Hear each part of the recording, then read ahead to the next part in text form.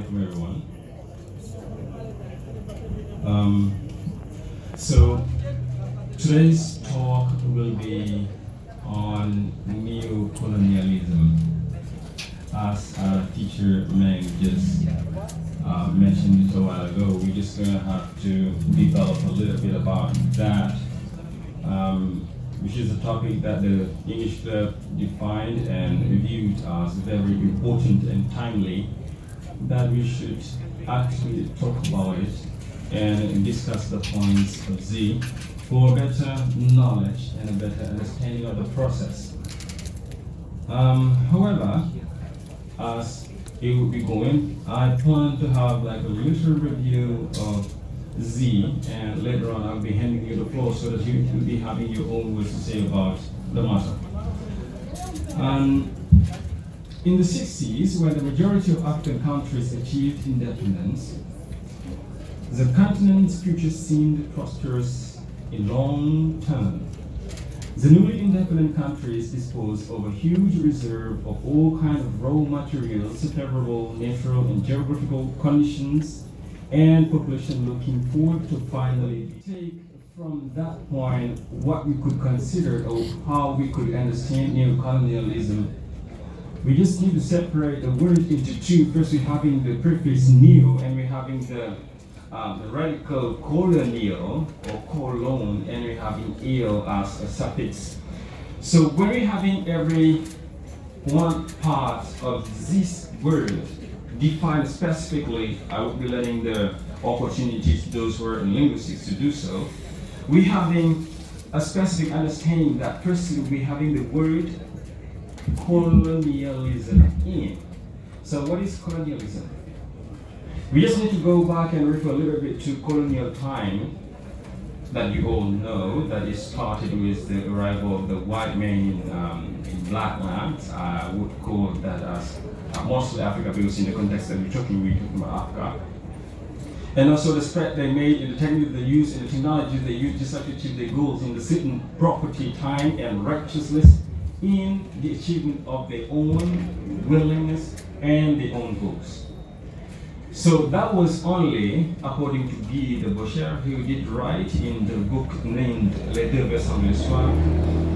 He mentioned that colonia is in fact the root word of colonialism, and it came around from when the time, like around the 3rd century, when the Roman Empire was expanding, was invading, just colonizing other lands, just like to keep them proper to these political stuff and economical growth. So we could have that, which is a park of land which was given as a reward to one of the soldiers, one of the Roman soldiers, so that they would have like a time of rest and go there and just like farm the land and do something that they would be enjoying, of course. So that was in fact the first definition of colonia, which is a Latin word. And after short time it did develop. It did acquire new concepts until the arrival of French, arrival of white men, like the Britain one and justice here in Africa, just like making another use of that word and defining it into another perspective, which was all about indoctrinating a foreign land for their own profit, be it economically, be it politically, or be it for the single sake of sucking the outcomes of that land. So that's what in general we could be like grasping from my own perspective of colonialism. This is what I could share with you. Of course, some of you may be having like a better understanding or better resumation of Z. So 50 years later, the continent situation is not significantly better, and the Western development failed to achieve a positive result on a big scale. Mr. Nkrumah said in 1965, over the last decades, an increasing number of writers and activists have started to denounce what Ghana's first president Kwame Nkrumah became known as neocolonialists. The existence of ongoing influence of the former political powers, which persists after independence, in many cases irresponsible for the excessive exploitation of African resources and inhibits independent political policy. So which goes back to what I was explaining a while ago regarding the fact that neocolonialism is not only, in fact, if you get it very well, we just see that neocolonialism is like a continuity of colonialism. And I would go a little bit further than that by saying that, in fact, neocolonialism is just like a modern way of slavery. To get back to the point, I would say, despite the frequent use of the past 50 years, there is no general definition of clear definition of identifiable of neocolonization. Some authors attribute coinage to Jean-Paul Sartre, a leading figure of the Francophone and colonialist activist circles, who firstly used it in 1965.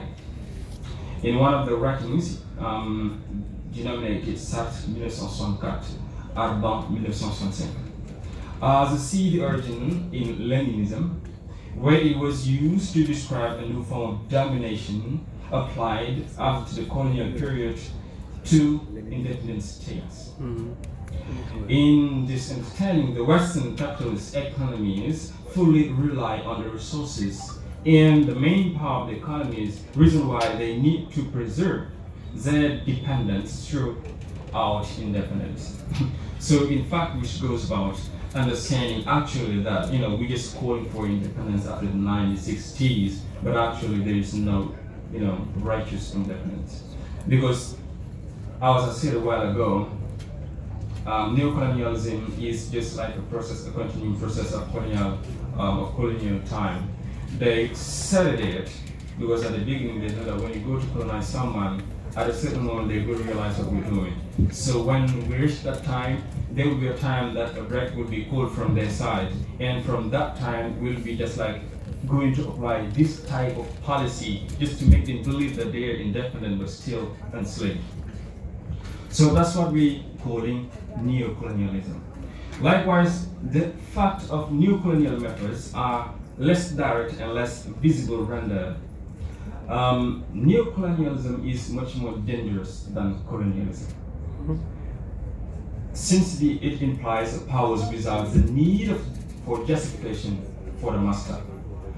At the beginning, when we were colonized, French at a certain moment of time, they began with like demonstrating. Some people in France started demonstrating, saying that why the heck would we be developed by some black countries or black natures and undermining people in some part of the world? Why the heck would we be like helping us develop?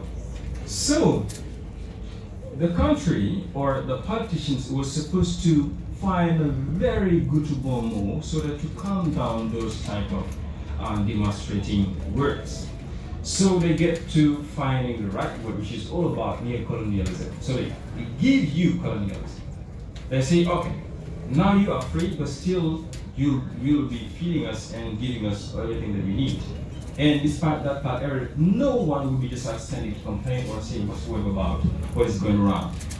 Since neocolonialism supposes a combination of dependence in different terms, the presence of neocolonialism is determined as given only if at least three of the following four criteria are present. First is the economic influence. A presence of loss of at least one important trade agreement which perpetuates the colonial trade patterns by maintaining import and export prices determined on one side by France and Britain. The import and export quantities determined one side by France and Britain. Monopolistic access for French or Britain by companies, through companies. The French-British monopoly on transport. If you look at your country, you'll see the very perfect example about that. Or in terms of documentation, of the list, one important case of a favorable treatment to French or British cooperation, such as the provision of better conditions for the French and Britain company than the local ones. So it means that in terms of economy, we're just killing our local people, our local producers, and giving it back to the Westerners. Those were here just like to suck the blood and of the countries. As in fact, we'll be hearing some of our president being saying that, oh yeah, the Westerners, these foreign companies are very courageous. They come to our land with the risk of losing everything, but still coming to look for something very specific to us. So we need to yield them every single resource that we have. This is what our President Macky Sall said before the elections, and he went outside to say so. So, secondly, the political interference, a support of political views by French or British institutes. You will see that still nowadays we're seeing that our leaders, when they need to do something, they need to first listen to the colonizer. They go to France, okay, they say, sir, we back, so we just want to listen to what you're going to give us as directives, and then we're going to do that. That's what we are living right now. It doesn't really matter to go and find big ideas somewhere else. Just like look at your country, look at the situations in which you are. Secondly, direct payment to winning parties. I think that's the case with the ongoing case of Alien Sal. The manipulation of the population in favor of the winning party. For instance, we go for election, they know that this leader is supposedly to be losing the election. So they do whatsoever possible just to maintain that leader, that bad leader, into power, so that they would be having somebody to exercise their force and to continue what they want as a goal or whatsoever presidents they want to apply in the country to be done effectively without anyone to have anything to say. Or the manipulation of the elections, as I said a while ago. And one last thing, the presence of at least one important case of that French or intervention in internal policy, such as bribery of local politicians resulting in deciding favorable policy. One final point is a financial dependence. Presence of monetary control, you know it, franc CFA. The exchange of rates fixed by France and Britain. And the French-British influence in the financial policy and making of the former colonies. So it's being relegated to the hands of the former colonies, the former colonizers, to have the the exclusive power to control what is happening in the lands that they were supposedly having as a former colony. And let me tell you that it is still the same thing. A military presence. I would like to stop a little bit there and just like make a little comeback to history regarding the presence of military, the military presence of colonizers in the land. It used to be done that when I think one of the general, the French general, be it Louis Philippe or Pierre Laprade or others, when they used to defeat one of our resistance leader, like Lajor or Al-Gulindai or whosoever, they used to bring in the army in the land that they have colonized, so that to show first that they are the owners of that land, and secondly, to show out their force, their strength. So, which means that, look from that concept in the past, take it from the past, and look at now. What I'm saying, I could go a little further than this by saying that everything that they do, they just pay attention to make sure that the one they're colonizing is not actually as well developed, as well armed as they're thinking that one to be. They're just linking some policies, some training facilities, building some, I don't know, some stuff, that what name they will be given to it, but just by the, for the same single aim of controlling what capacity does the colony have in terms of military weaponry, and to have the IOU. The military presence of defense agreement, we could see also that some of the countries, when they're having problem with Mali recently, we had French coming there just like to save the Mali. What did they do there? If you go for searching for further searches, do not retain yourself from the internet only, but just go to find the soldiers that went on the terrain and ask them, in fact, how did it go? They will reveal to you, without hiding, that it was a play game. It was a game. It was a game. They weren't there just to represent, yes, for security. Politically, they weren't there for security. But when they went there, what did they do? They were just like watching out. They say, okay, 10 terrorists was killed, or 10 soldiers were kidnapped over there. But just after that, what do they do to sort that out? When you have a bird's eye view on the problems of Africa, we would say that this is very critical. But when we have like a very clear glance on what is going on, you would realize that it is all about the play game, played by the colonizer, the current leader, and also the unknown population. Because they lead you and they let you do something that you don't actually understand, or something that you don't actually do willingly. And then they make you follow. Then in propaganda and everything going around it, then you follow. And secondly, the ex-colony guarantees security. The ex-colony is guaranteed security to its leader by exchange of a specific program. For instance, I will take example from military pacts.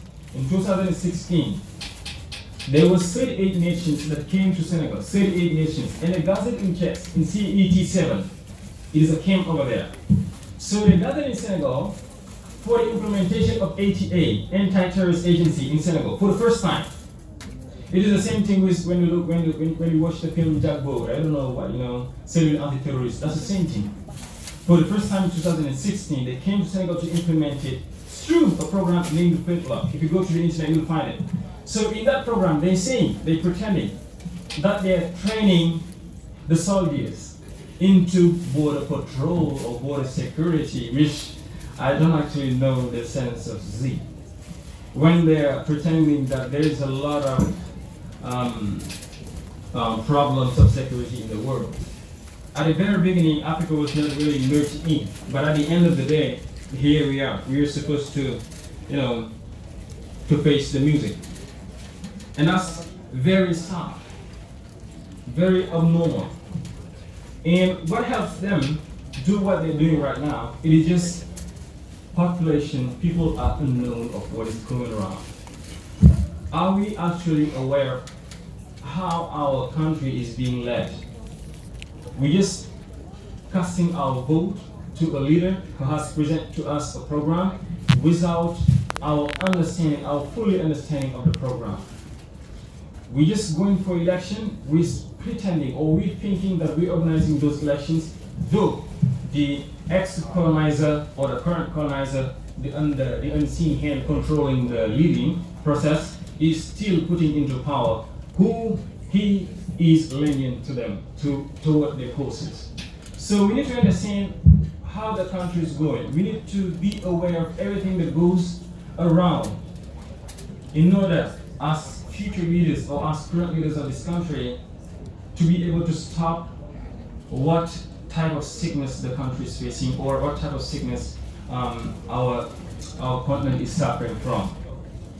Everybody did understand that, like 20 years ago, there were some people that were saying that Africa is just like, there is no future for Africa. But at the end of the day, what happens? We see the Chinese, we see all the powers of the world rushing to Africa. Why? What for? Is it just we just blessed? No, because they're seeing the interest in it. We're seeing that the petrol, they're talking about the petrol, right? Oil is being foreseen in Senegal, and we're having like all the great powers of the world rushing to Senegal. Why? We need to understand how the process is going in order to contain everything that will be rushing out from Z. If it is a benefit, then we will be cutting it for our own population. If it is not something good, we just will be getting rid of that. But firstly, a total independence is supposed to be in and out of the procedures of leading of the African countries. And we need to feel that in our classes. We need to feel that in our food. We need to feel that in our dressing. We need to feel that in everything that we do. But if we say, I'm free here, every 4th of April, I just go and march around and show out and show my guns and pistols and everything running around that, and make people feel that they're independent. So, me, Mr. President, I'm just really having a very big tie around my neck that I had jibbled to some of the French people. You know, seriously, it is just a mockery. It is just a mockery. We're supposed to be intellectuals. Let's go beyond the mirror that is being presented to us. Because in the mirror, what I can give as an example, they're saying that when they came to cut some of our grandfathers, just like to bring them to America, what they did was to present them some of the mirrors that they would bring from European countries, and they were amazed. And by the fact of, by dint of being amazed so amazingly, they were able to catch some of their family members and sell them for the fact of having a mirror. So that's the same thing in modern time. We're having the mirror of a good leader. We're having a mirror of a good program. We're having a mirror of good education system. LMD, I don't know what craziness. We're having the best students of the world. I don't know what, the best university. But it is all about foolishness. Why? Because we're not free at all. We're not being told. Just like take one example, Sheikh Anta recently, he has been being allowed to be, his teachings to be included in the curriculum of the students. Why so? When he has defended the black color of the whole Africa. It is abnormal. It started somewhere. The colonizers managed to make us be lost, and through generations. They discredited our studies, they discredited our knowledge, they discredited our history, they discredited our identity, they discredited our human beings' qualities in order to make us think that we are what they are, so we are far away from what they could be. That was all I wanted to say, and I hope the exchange was very fruitful. I will be now yielding the floor back to you guys. If you have anything to add on it, be free to express yourself. If there is any question, of course, that we could exchange on, I don't have the total mastering of the topic, because I know you guys do. But any question that will be raising up, I will be just yielding it to someone who can, of course, answer properly to it. Thank you so much for listening.